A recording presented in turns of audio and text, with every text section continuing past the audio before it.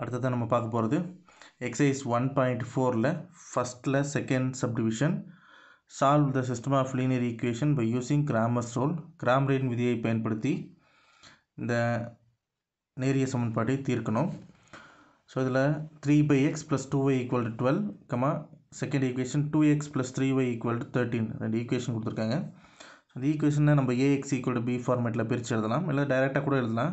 So இந்த ஈக்குவேஷனை நம்ம பிரித்து எழுதுனா இன்னும் கொஞ்சம் நமக்கு ஈஸியாக அண்டர்ஸ்டாண்ட் ஆகும். ஸோ பார்த்தீங்கன்னா கான்ஸ்டன்ட் 1/x உடைய கோஎஃபிஷியன்ட் பார்த்தீங்கன்னா 3, ஒய்யோட கோஎஃபிஷியன்ட் பார்த்தீங்கன்னா 2. செகண்ட் ஈக்குவேஷன் 1/x ஓட கோஎஃபிஷியன்ட் பார்த்தீங்கன்னா 2, ஒய்யோட கோஎஃபிஷியன்ட் 3. அன்னோன் வேரியபிள் பார்த்தீங்கன்னா 1/x அண்ட் ஒய். இங்கே பார்த்தீங்கன்னா 3 × 1/x, இது 2 × 1/x. So unknown variable 1/x, இங்கே 2 × y. ஸோ வேரியபிள் பார்த்தீங்கன்னா y. ரைட் சைடில் கான்ஸ்டன்ட் பார்த்தீங்கன்னா 12 and 13. Return equation is of the form ax = b. ax = b ஃபார்மேஷனில் இருக்குது. இப்போ இதில் ஃபஸ்ட்டு நம்ம கிராமர்ஸ் ரூல்னா டெல்டா கண்டுபிடிப்போம். டெல்டா அப்படிங்கிறது ஒன்றும் இல்லை, இந்த ஏ மேட்ரிக்ஸ் தான் நமக்கு டெல்டாவாகும். இப்போ டெல்டா வந்து டிட்டர்மினன்ட் ஆஃப் 3 2 2 3, இது டெல்டா. அடுத்து டெல்டா ஆஃப் அன்னோன் வேரியபிள் என்னென்னு பார்த்தீங்கன்னா 1/x. இப்போ டெல்டா ஆஃப் 1/x = அப்படின்னா இந்த கான்ஸ்டன்ட் பிங்கிற 12 and 13, இந்த கான்ஸ்டன்ட்டை ஃபஸ்ட்டு காலத்தில் எழுதணும். 12 13, second column as it is அப்படியே இருக்கும் 2 and 3. அடுத்தது பார்க்குறோம் delta of Y. Delta Y = இந்த ஃபஸ்ட் காலம் ஆஸ் இட் இஸ் அப்படியே இருக்கும் 3 2, செகண்ட் காலம் இந்த கான்ஸ்டன்ட் வந்துடும் 12 13.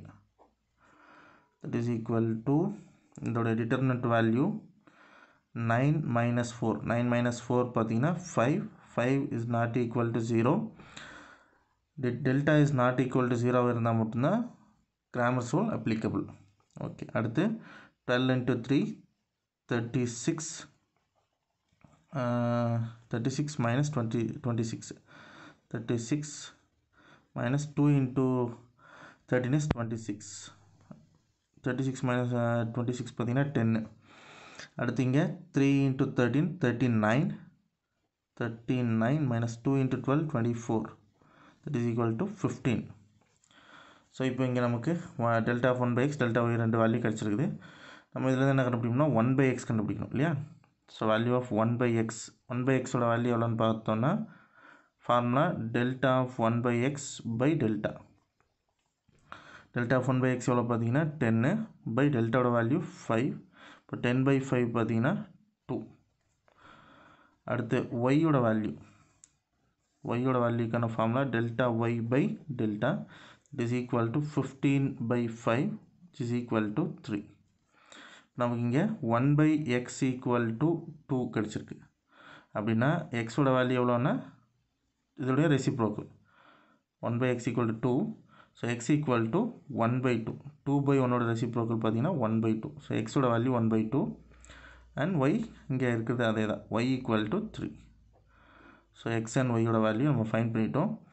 இதை வெரிஃபிகேஷன் கூட பண்ணிக்கலாம். வெரிஃபிகேஷன் ஏதோ ஒரு ஈக்குவேஷன் எடுத்து அப்ளை பண்ணுறோன்னு வச்சுங்க.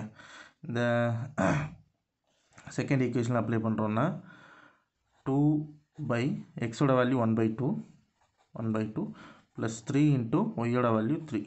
இட் இஸ் ஈக்குவல் டு எவ்வளோ பாருங்கள், இந்த 2 மேலே போச்சுன்னா ரெசிப்ரோக்கல் மேலே போச்சுன்னா 2 2s are 4. 4 இங்கே 3 3s are 9. இப்போது 4 + 9 = 13.